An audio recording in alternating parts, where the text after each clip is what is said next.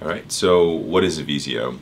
A VZO initially, I actually designed for myself as an SEO consultant. I realized that I had a lot of challenges around,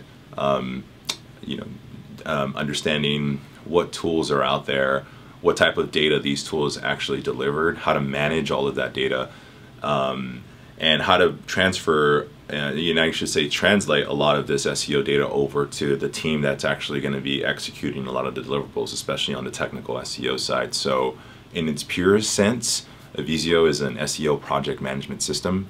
I think the thing that I needed most about it was to have all of my SEO deliverables in one place. So what a VZO does really great is it helps to scan and crawl your website. It helps to prioritize a lot of your SEO deliverables and tasks. And then third and most importantly is the fact that SEO can't be done alone. So it allows you to integrate different team members. So for the technical aspects, you could integrate your developers. If you have content issues on a specific page, you could integrate or add your content writers to a specific task. So that was the biggest challenge for me, was understanding like, how can I do SEO effectively? How can I prioritize the right items? How can I integrate the right team members into the right task?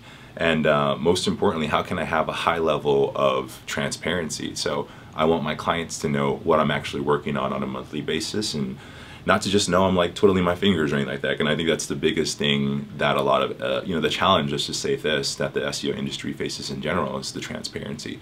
So VZO, you could see exactly what you're actually doing, what priorities, what SEO tasks actually take the priority. See a nice like score inside your system to see how your website's actually improving. And most importantly, just have it be like a team kind of collaborative environment.